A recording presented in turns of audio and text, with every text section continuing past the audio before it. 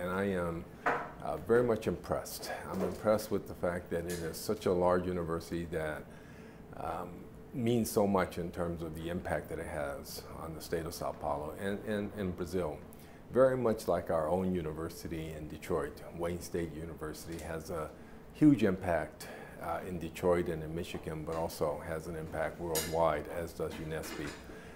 So, a lot of similarities between Unesp and Wayne State. Collaboration always happens at the faculty level. As administrators, we can try to encourage it, and we will do that. What I'm hoping is that our faculty and Unesp faculty find areas of common interest where we try to get them together, and that their areas of common interest is what causes the collaborations to occur. On a student level, we hope to be able to get students from Unesp to come to Wayne State and further their studies. And we are also trying to increase the number of students that we have that go to other universities to study. And this would be a great place for our students to come and also further their education.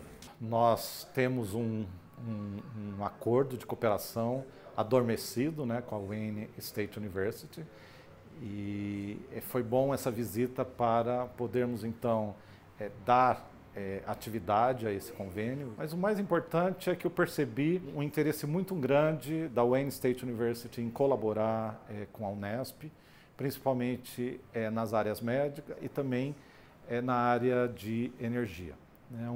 Algo que eu sempre coloco que seria muito interessante para a Unesp é ter um joint program, ou seja, um programa de pós-graduação estabelecido em conjunto com duas universidades. Eu percebi um certo interesse também em termos um joint program entre a Unesp e a Wayne State University. Talvez aí na área de engenharia elétrica ou na área de energia de uma forma geral. Então eu acredito que temos boas possibilidades de cooperação entre as duas universidades, sem dúvida. Isso será muito importante para a comunidade da Unesp, não só para os professores, mas principalmente para os alunos de pós-graduação e de graduação.